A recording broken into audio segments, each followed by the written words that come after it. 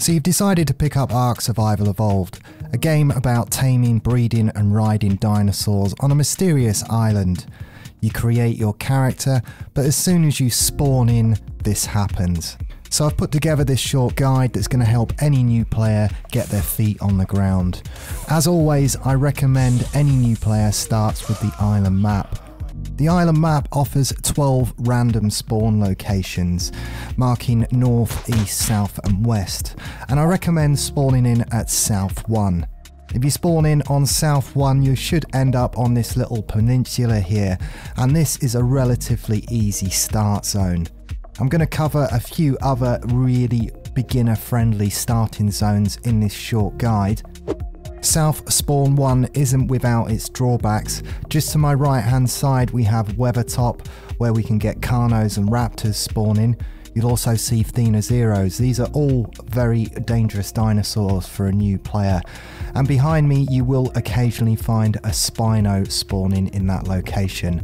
So making your way up the beach in this direction will lead you to some relatively safe areas. As you make your way up the beach, gather what resources you can on the way, and largely on this side of the map you're only going to see dodos, lystros, the odd compy and perhaps some dillos. Making your way up the side of the cliff right here next to the beach is a relatively safe location for any newbie player, and it's here that I would recommend perhaps setting up your first shop. A little bit further on from that cliff you'll find this rocky outcrop. There is a Helena note here which will give you an experience boost, and you're relatively safe from any creatures here. Again, you might find the odd compy or dillo, but getting to the back of these rocks and where the explorer note is, you're going to be relatively safe. And again, this is a nice friendly beginner zone. So there's a couple of locations for South Spawn 1 that you can head to immediately. I'm also going to suggest spawning on the west coast. Again, there's a peninsula here which is relatively safe. You may find the odd Sarco, but for the most part they're all going to be herbivores on this side of the island. And again, this is only a beginner start. Where you put down your first base and your first foundations isn't necessarily where you're going to end up in the game, but you will need a place to get some materials crafted and a base of operations so you can get a bed and a few storage chests down.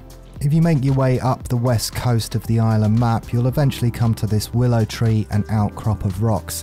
Much beyond this, it does get a little bit more difficult. Just beyond this point is a place called Brawler's Bay, where a lot more of the bigger carnivores can spawn, and you will need to have a little bit of fortitude. But the west coast is a relatively good friendly starter zone. I have made a separate guide on where's the best place to spend your points and how to build your stats, so if you haven't seen that video, go and check that one out. But for the most part I start off with weight. As with all survival games, the first thing you need to do is get food and water. And as a new player without any fortitude, you will suffer the effects of weather, so it's advisable that you craft yourself some basic cloth armour, just to protect yourself from the elements and give you a little bit of armour and durability. After getting your basic campfire down and some food on the go, I recommend making a storage crate. Now you can store all of the wood and stone that you're collecting and wander around the island without being encumbered. The first bottleneck that a new player is going to run into is hide. Gathering hide is going to be quite easy up the top here, and always remember that the hatchet will gather you more hide than the pickaxe. After establishing a basic campsite, it's advisable to get yourself a little thatch hut down. Now of course the thatch doesn't do much good, it won't protect you from many dinosaurs and players, but at least you'll have a place to spawn back in. And all of the building parts that you're making here is going to contribute towards getting more levels. Next, placing down a bed and a mortar and pestle. This way you've got a place to spawn back if you die. And we're going to need to make up some narcotics. It's not until you reach level 21 that you can actually craft narcotic arrows, but it is possible to tame dinosaurs before that. If you've got a bowler, you can simply punch out a lower level parasaur, and using a club is even more effective for knocking a creature out. Later on in the game, you're going to be able to grow vegetables and craft different recipes that are going to be more effective for taming herbivores, but at the beginning of the game, the Mejo Berry is the most effective taming berry you can use to grab herbivores with. Now granted, the Parasaur is not the most effective dinosaur on the map, it's definitely a very early game tame, and I tend to use them just to gather hide. But using a Parasaur will help you gather more berries and, more importantly, narco berries, which is something you'll be gathering by hand without the use of a herbivore. Another early game tame I know people like to grab is the Mosachops, but I tend to leave these guys alone.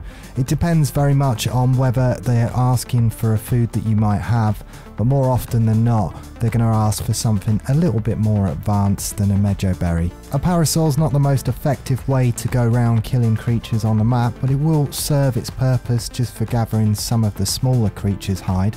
But to gather anything more advanced than the early game tames, you're going to need to make some narcotic.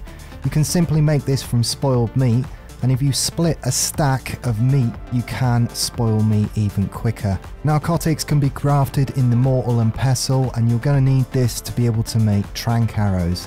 Your next bottleneck is going to be at level 21. You won't be able to craft trank arrows until you hit level 21, so taking out anything more advanced than the Parasaur before this is going to be a little bit difficult. The first early game carnivore that you can tame would be the Raptor. His saddle can be unlocked at level 18 and it's a relatively easy tame. I always recommend keeping bowlers on your hotbar just in case you come across one of these guys, because they can run upon you quite quickly. But again, they're a simple tame, as I demonstrate here. The bowler will break eventually, but if you follow the creature long enough, it should have been hit with enough trank arrows to knock it out. A carnivore, of course, takes raw meat to be able to tame, and now that you have a basic carnivore and herbivore, you're going to be able to get around the map a little bit easier. Over on the opposite island from South Spawn 1, there is 3 explorer notes. If you grab these notes while you're on a dinosaur, both the dinosaur and player will be able to take advantage of this short XP boost, and it's definitely a way to power level quickly. These experience boosts will stack, and I recommend grabbing a few basic ones just to push your levels on even further. It's at this point in the game that you're only locked out by what level you are, and the higher level you are, the more saddles you'll be able to craft. Technically speaking, you could knock out a T-Rex at the beginning of the game once you have some trank arrows, but you're going to have to wait until level 55 before you can make the saddle. So that covers my Beginner's Guide to Ark Survival Evolved, and if you're new here then consider subscribing. I do have many more Ark survival guides and tips and tricks for you. But until next time, I'm James from Complete Games, and I'll see you.